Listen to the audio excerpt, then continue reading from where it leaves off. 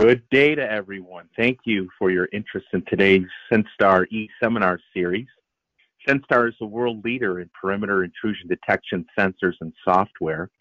My name is Anthony Hackett, Director of Business Development for North America, and I'm honored to be your host today. I've been securing critical infrastructure since 2004. Joining me today is Stuart Dewar, Product Manager at Senstar. Stuart has 15 years experience in the security industry and extensive international business experience. He received his engineering degree from Queen's University in Kingston, Ontario.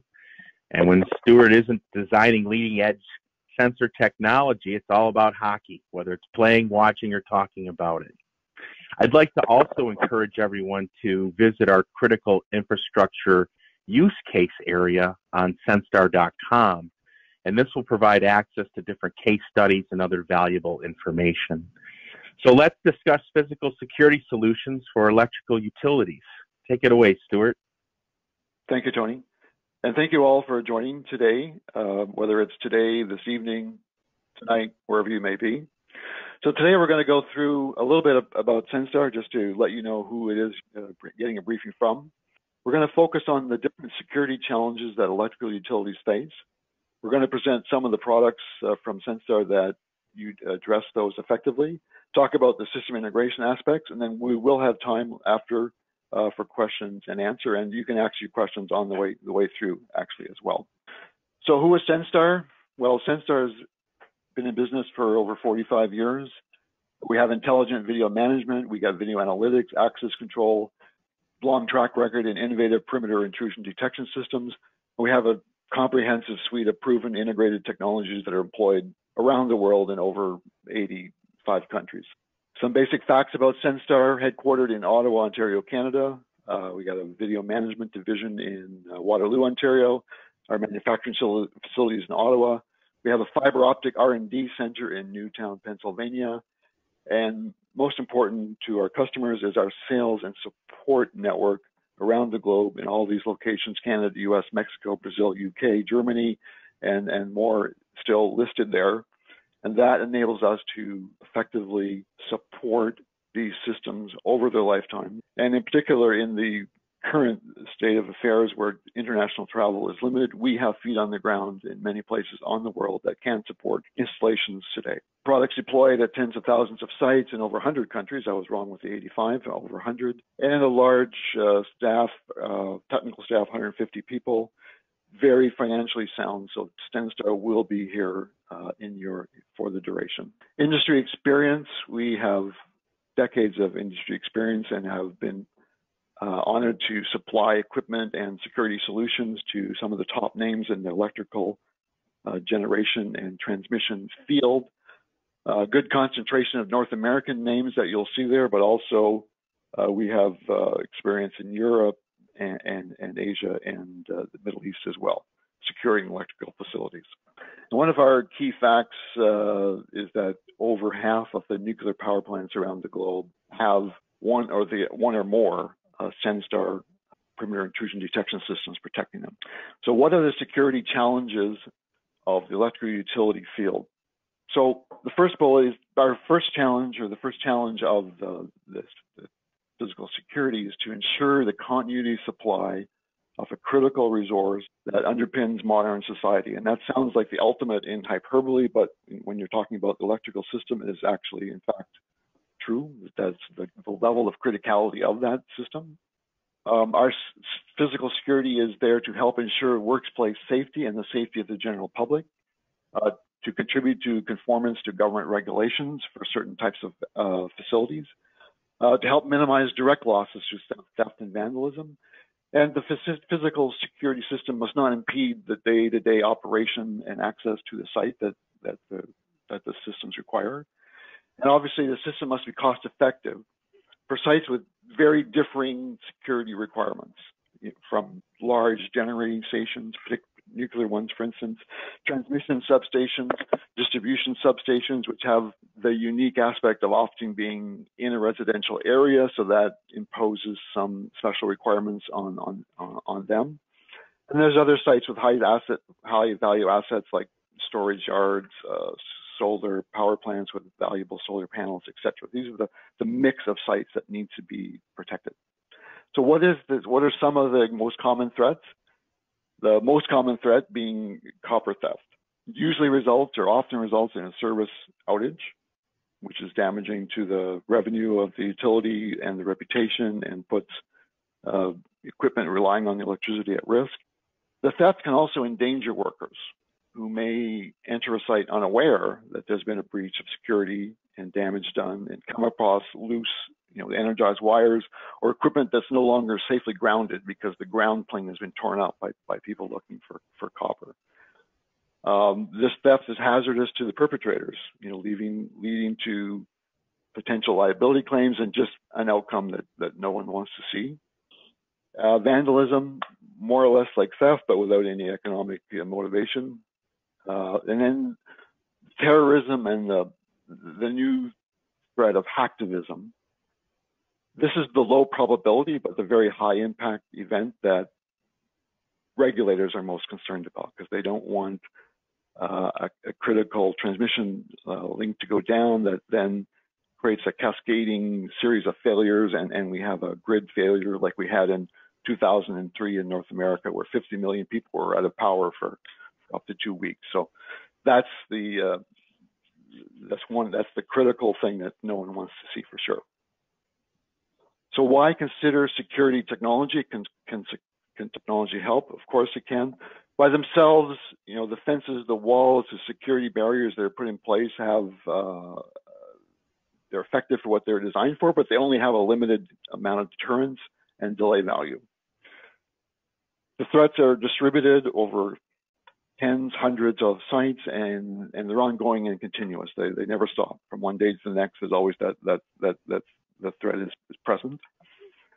We all know that provisioning a guard force is generally considered cost prohibitive. And so a sensible combination of physical security technologies is really the only cost-effective solution for providing physical security for the electrical systems.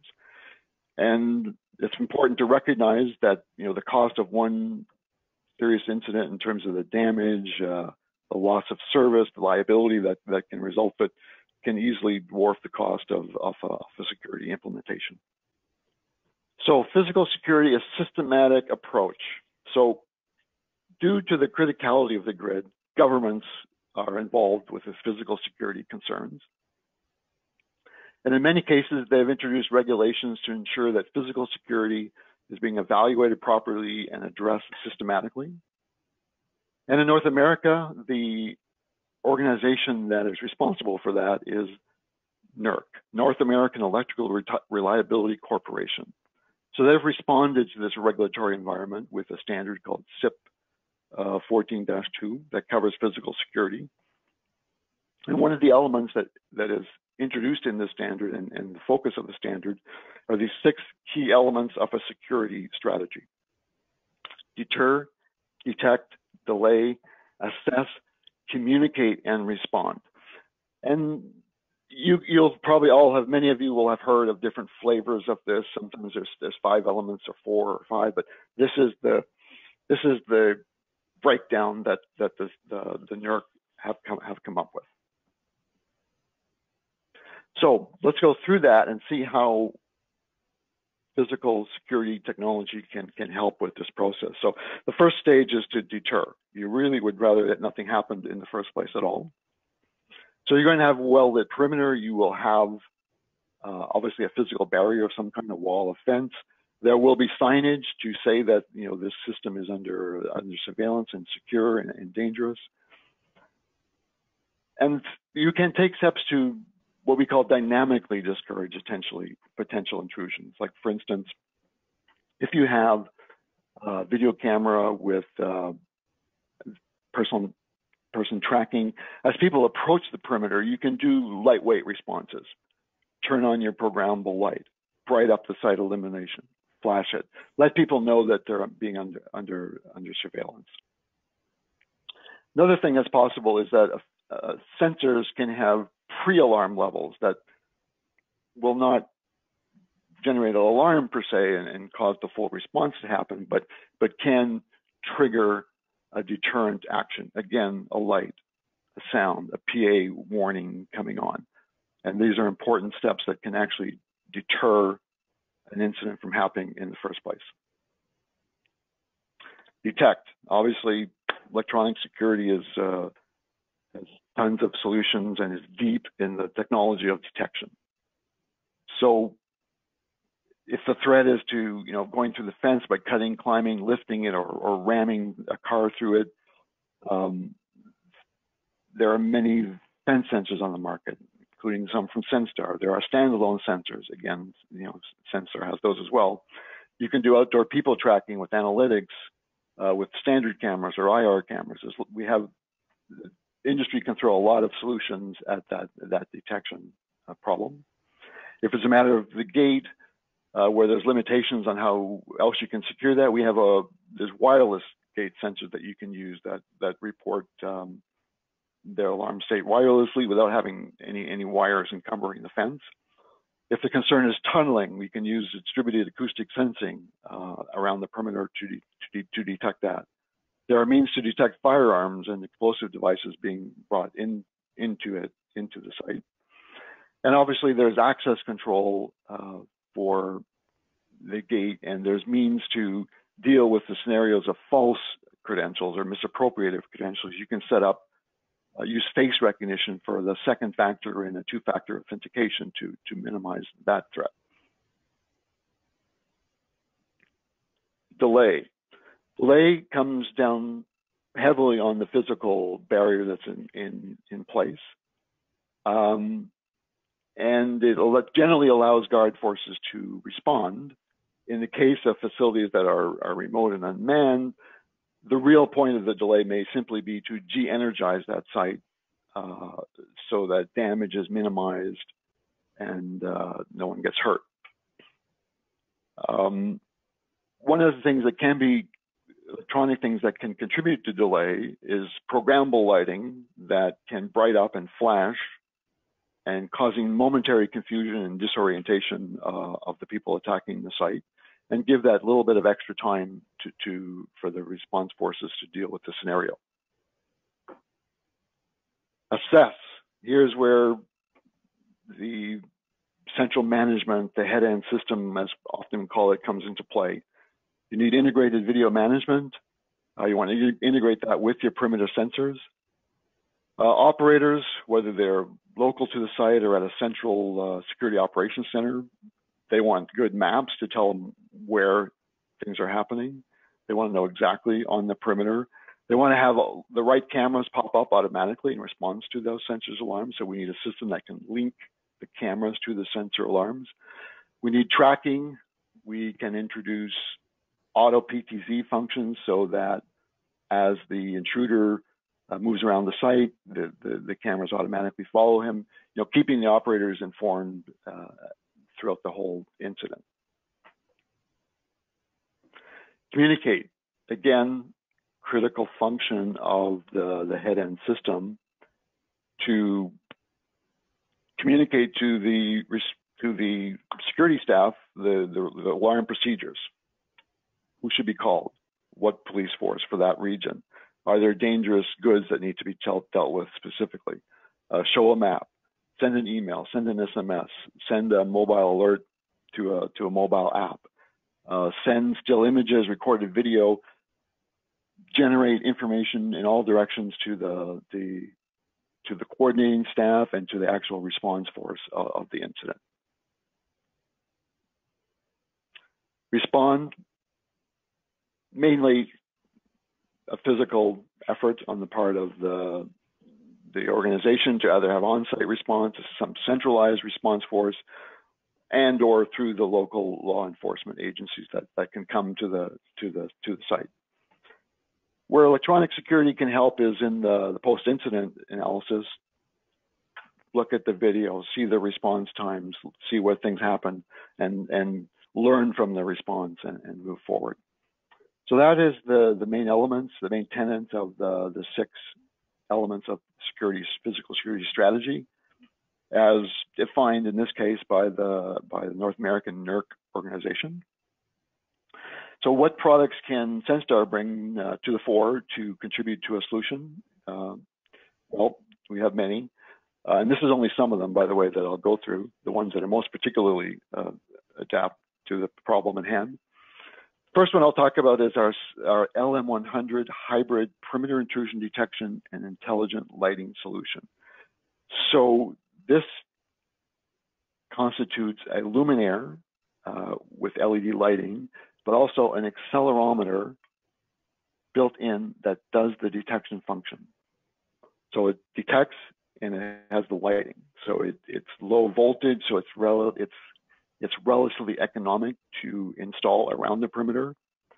Excellent for upgrades to existing sites. The LED light and the optics in the luminaire provide a uniform light directly in the perimeter area, so it doesn't illuminate the whole neighborhood and cause the neighbors to complain about the lights. It only illuminates where it's necessary. And the lighting is programmable, so the lights can go on at night, they can be on all the time, they can bright up on an alarm. So I've mentioned this a couple of times about an alarm response. So you can have a deterrence response where on a pre-alarm condition, the lights bright up so that people know that they're being monitored. Upon an actual alarm, then you can have the flashing and the dazzling effect that takes place, that happens when that flashing takes place at night. It's quite startling for people. So with this, you get some the key benefits being an integrated deterrent and lighting solution. Very low cost in terms of the operational. From a lighting perspective, you're saving up to 95% of the lighting cost of alternative traditional lighting solutions. And the luminaires actually report back to the processor or to the network main node through an encrypted wireless mesh network. So there's no communication wiring to install. You just install low voltage wiring, very, very, very inexpensive, and you have your solution installed. FlexZone. FlexZone is a cable-based sensor. You can see this is the sensor cable in the figure here. This is the processor that goes along with it. Each one of these processors can energize and manage up to 600 meters of sensor cable. And that sensor cable can be divided in up to 60 different reporting zones. So when the system reports to the security management system or the PSIM, it says precisely where that intrusion is within one of its 60 zones that's defined in software. The system is very good for both small and large sites. It can be installed in stages or sized out in stages. You buy as many of these processors as you need for the size of your site. For a small site, many small sites can be done with one such processor, and that's all there is to it. Larger sites, obviously, you need a network of them, and we'll talk briefly later about how that networking scheme works. What are the benefits of this system? Relatively low cost, very simple to install. You're just installing sensor cable on the fence. The system has built-in features to reduce the infrastructure footprint. Specifically, that same sensor cable is also your communications cable, and it's also bringing power to these distributed units. So there's very little that you need on the perimeter to facilitate this system. Has the software design zones. And finally, because this is what we call a ranging, or sometimes we call it a locating system, where it locates the disturbances to within plus or minus 10 feet, 3 meters. This greatly assists in reducing false alarms from wind and rain, because it does not respond to distributed events that accumulate over the full length of a sensor. It only responds to concentrated events in one location, which would represent an intrusion event. Fiber-Patrol FP1150, another cable-based sensor using a cable that's attached to the fence to create the sensor. In this case, it's fiber optic, so you get the benefits of fiber optic, meaning that in this case, you only need one processor centrally located, and everything else outside is just fiber optic. So there's no risk of induced voltage, in an environment where there's high voltage transmission wires located. There's no grounding concerns outdoors. There's nothing electrical outdoors whatsoever. So this particular system, FP1150, can do up to 100 kilometers of coverage with one site. So whatever size of site you can imagine, you can do it with one of these units. And of course, because this fiber outside, it's completely immune to EMI, and completely immune to lightning. And that same sensor cable that's on the fence that carries the fibers can be used to carry fibers for other purposes. Data communications for cameras, general purpose communication, or communication to other Senstar sensors. And we have a configuration of the system that provides cut immunity. So even if the cable gets cut, the full perimeter is still protected. So that's our Fiber-Patrol FP11 system. Fiber-Patrol FP400 has the benefits of fiber that were just discussed previously. This is optimized for smaller sites. This is a zone-based system, so this box knows where an intrusion is down to the level of a zone, which would typically be up to 100 meters long, maximum 300 meters. This unit provides 4-zone, and again, because of the nature of it, this unit is typically installed indoors, so there's nothing out on the perimeter other than your fiber. X-Field. X-Field is an interesting technology because it's been around for a while. The technology is called electrostatic sensing, and it creates an array of wires is used. There are wires that generate the electrostatic field and the wires that sense the electrostatic field. And when someone comes close to those wires, they are detected. One of the key benefits of this system is that it provides a very narrow detection zone, approximately 1 meter or 3 feet from each side of that vertical array of wires. So it's well contained, so it can go down narrow areas between a fence and a road or between the two fences. And it can be very tall. And that's kind of a unique aspect of this system, in that you can create the array of wires. We have solutions that go up to 24 feet or 7 meters high. And this makes it very difficult to defeat. There's really no jumping over or driving a truck up beside this system and using the truck to jump over it. It's very tall and very effective. And for that reasons, that's why it was selected and is a recommended sensor per this guide, the Nuclear Regulatory Commission Guide 5.44 for perimeter intrusion detection. This is one of the preferred and recommended systems. And this particular system, X-Field, is used all around the world: USA, Japan, UK, Canada, Argentina, and many other countries.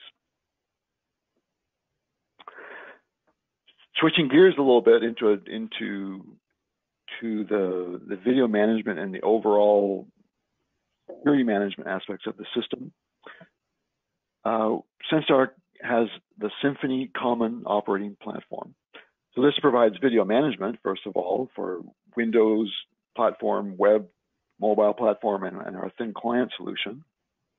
It also provides integrated alarm management, on-screen controls for cameras, can provide two-way audio, maps for perimeter intrusion, handles access control, and can trigger I/O devices, monitor and trigger I/O devices on the perimeter.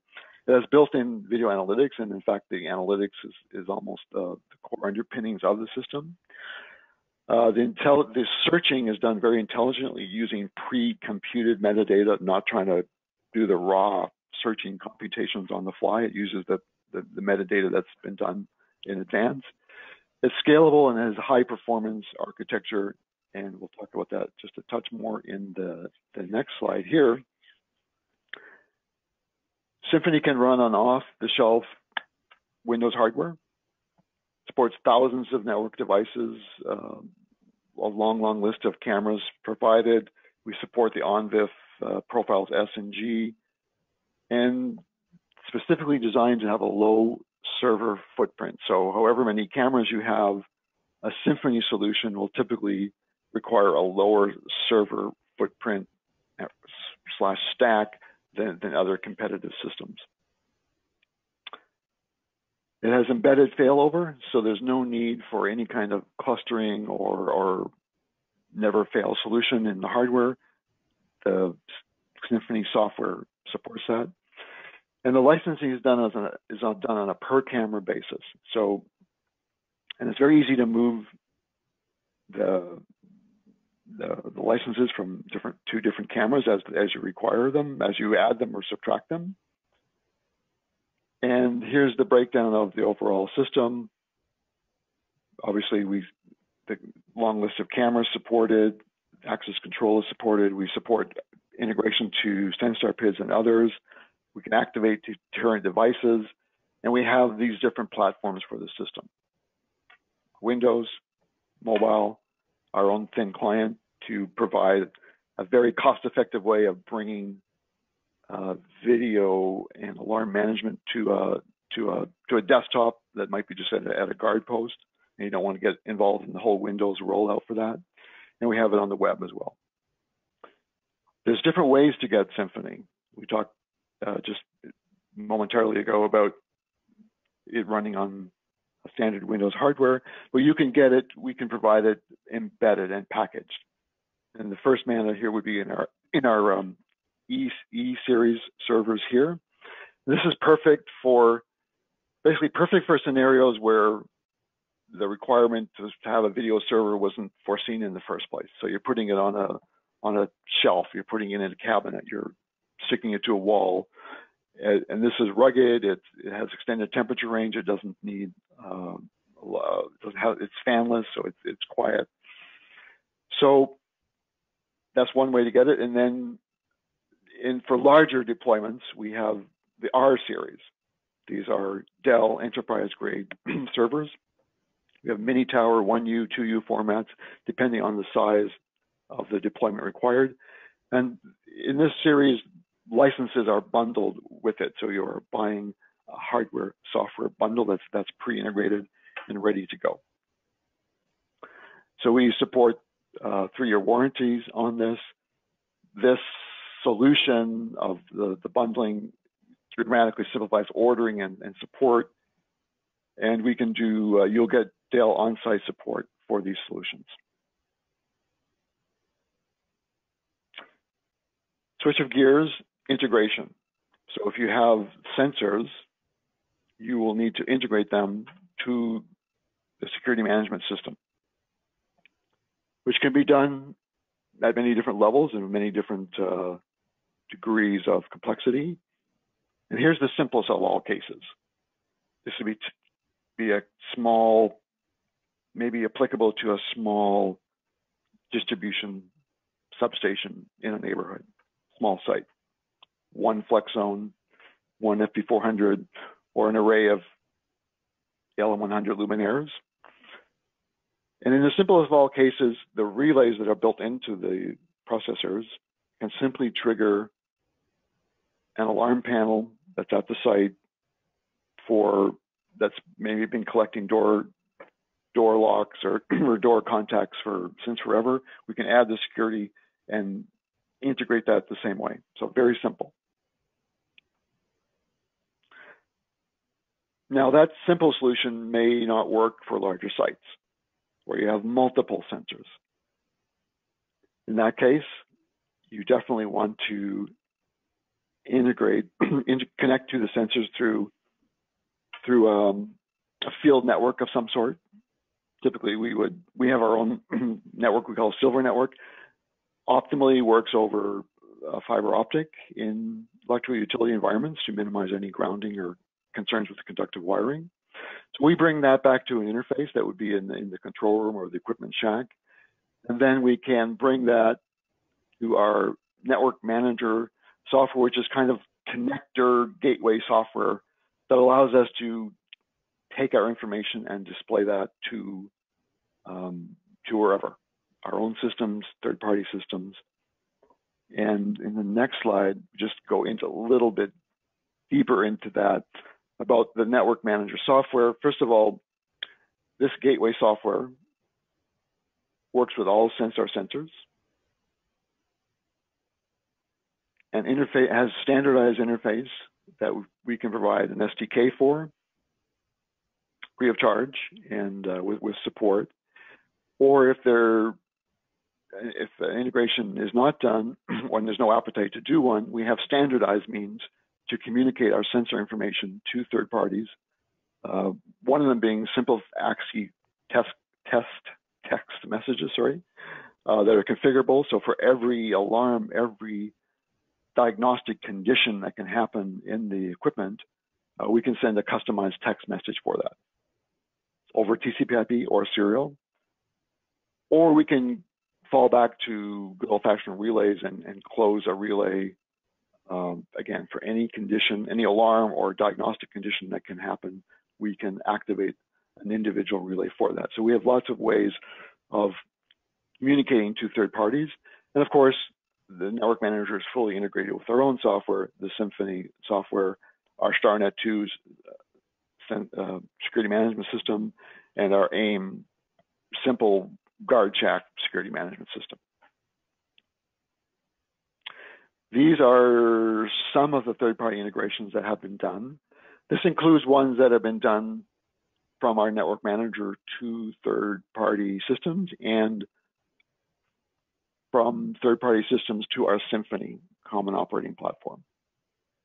So it's quite a long list. A lot has been done, and there's constantly new integrations being developed as time goes on. So looking to the future, sticking with integration, but this is a different kind of integration, where we talk about integrating the signals from different sensors. So it's sometimes called sensor fusion. So we have the goal of integrating our signals from our fence sensors or buried sensors with the information from our analytics to come up with the ultimum and optimum in perimeter detection that best discriminates real intrusions from nuisance sources.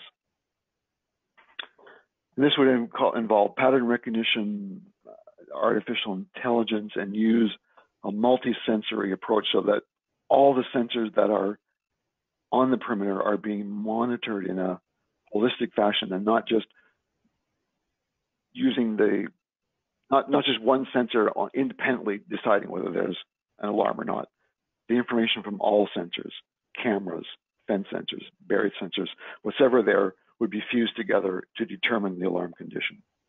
And Senstar is in a unique position to do that, because we have the sensors, we have video, we have the video analytics, we have all of that to bring that to the party, and that is what we are working on.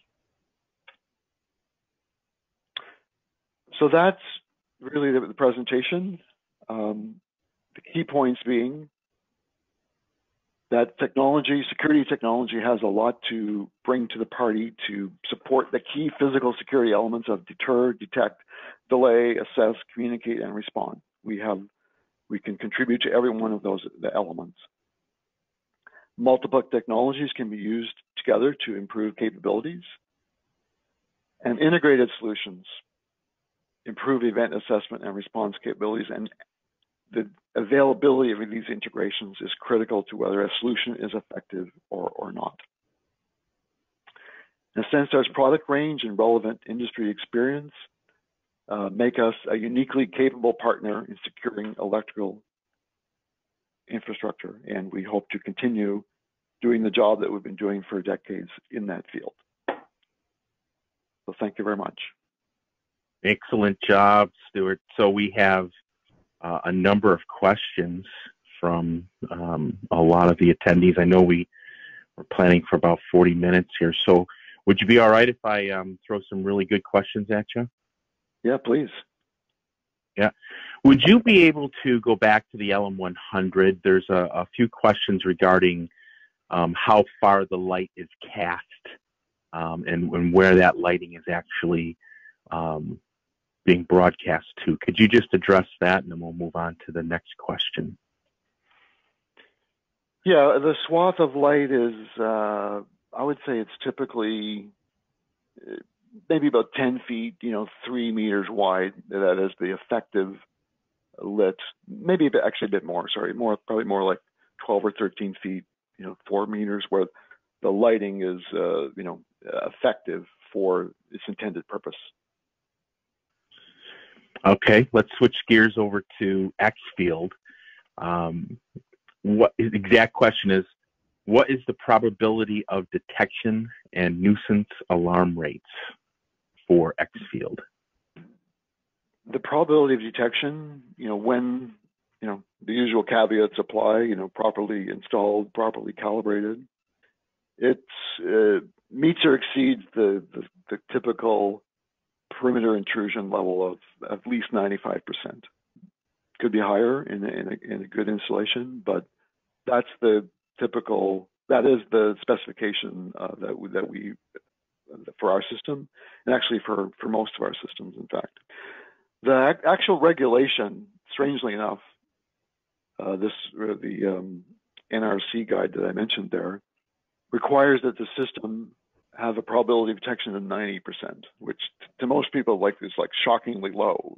And I think maybe it does seem low, but I guess it's that limit presumes that this is one element of a layered approach. But 95% is the typical. Nuisance alarm rate, very difficult to quantify. Again, very dependent on the quality of the installation. The best way to answer it is that this is the effective and primary perimeter intrusion detection system for at least half of the nuclear plants in the United States, and it's effective. So the nuisance alarm rate is manageable. It's not zero, but it's manageable. Okay. And there's no stun capability on this type of product, correct? That is correct. And that's a good question, because it's not, you might feel the voltage, slightly, but it's not at all dangerous. But to someone coming upon it, it looks dangerous, to be honest, with those big insulators. So there is a visual deterrent effect to it. All right, let's switch gears over to flex zone. The question is, can we effectively use the flex zone for electrical substations? They're concerned about the potential problems of EMI. If you wouldn't mind addressing EMI and flex zone. Yeah, no, that's excellent, even a fantastic question, because the world basically splits two ways. One has concerns about induced voltages on the wires and the grounding. The other half of the electric utility world feels that those are manageable. You properly ground where necessary and call it a day. And so we have many many utilities using the flex zone for their perimeter intrusion detection. Actually, probably it's the most deployed, or it's one of the more commonly used ones for sure. So again, I've personally had discussions with technical security staff at electric utilities that have nightmare scenarios about that cable, but a lot of people just feel that it's completely technically manageable and use the system. Going back up to X field again, we have some people asking about the distance in between posts. What's the typical space there? So we recommend 6 meters, so about 20 feet between the supporting the posts that support the insulators. We call those in our terminology in the X field, that's called an interim post, because it's not there's tensioning posts and there's interim posts. So you need a tensioning post every approximately 50 meters, like 180 feet roughly. But the interim posts that just have the insulators without the huge bracket, that's actually a tensioning post that you see in the picture there, because it's holding tension on the wires. The interim posts, actually, or the next post in the background, you can see it doesn't have the same heavy duty clamp and support arrangements. That's what you need every 20 feet. And you need one of these tensioning posts every approximately 170, 180 feet. Yeah. And it looks like Xfield's the winner today. Can you discuss or bring up some of the environmental considerations? It needs some clearance from fences and metal objects, at least a meter on each side. One of the things that's not obvious from the picture, but there's a ground wire that runs on the surface at the base of the posts, and that must be present to minimize the influence of electrical storms or ground currents.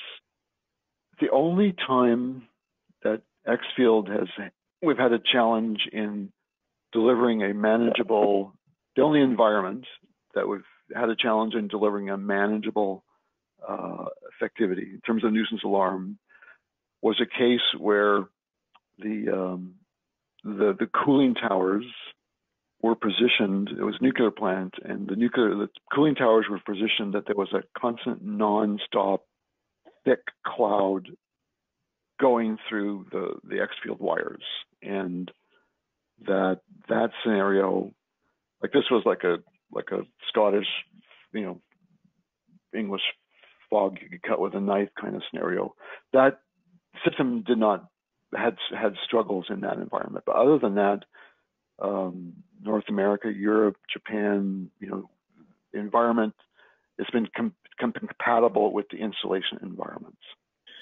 All right, let's go over to the Fiber Patrol product.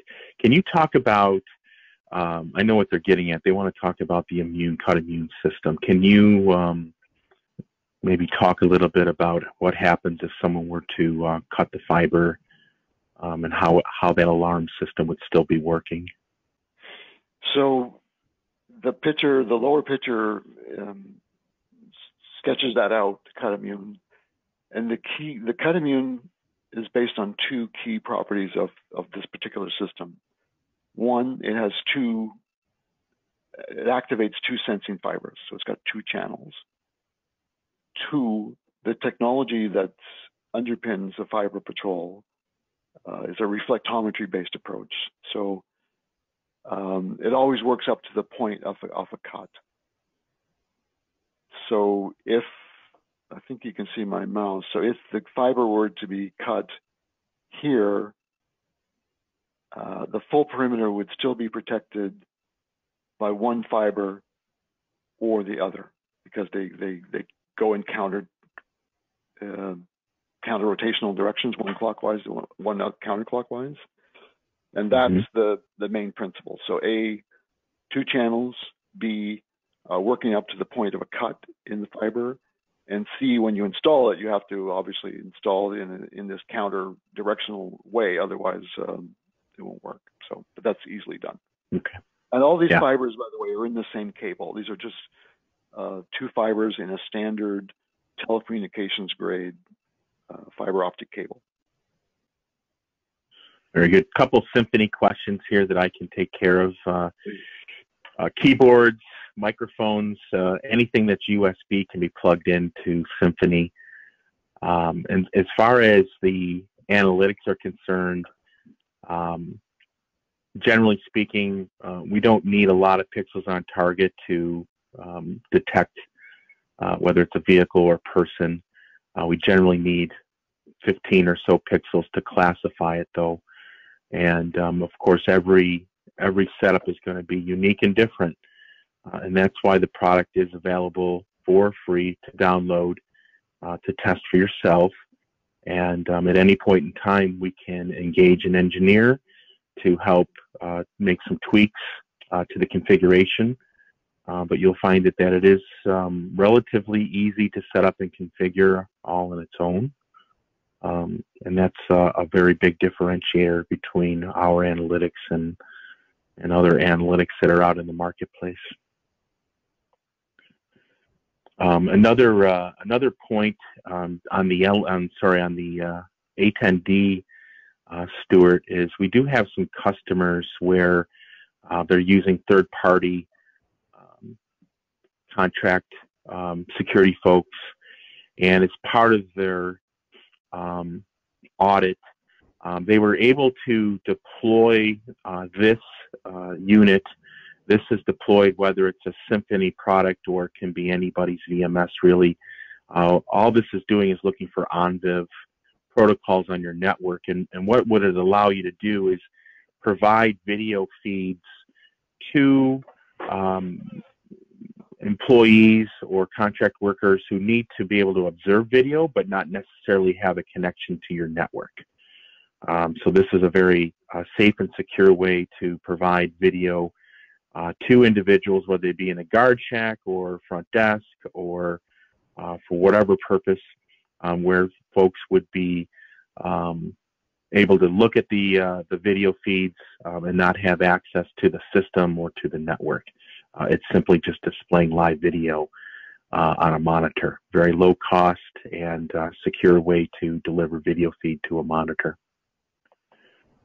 Well, with that, Stuart, we've taken up 50 minutes of everyone's time, and we've got a number of follow-up questions here that we're not going to be able to get to. We'll have to, we'll promise to reach out to you individually, and we do appreciate the interest and the large number of people here this morning. And we're here to answer questions. We're here to help you to make sound decisions in protecting your substations. And at any point in time, feel free to reach out to us, Senstar.com, and also try to visit the case studies area where you'll see a lot of different resources for electrical utility substations.